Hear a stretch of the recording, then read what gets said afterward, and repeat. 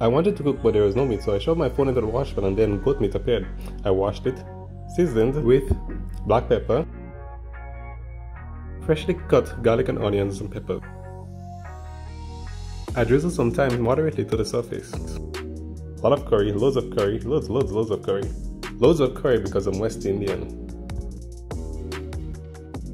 Then I stirred it until everything is thoroughly mixed. Then it was left to marinate for 3 hours.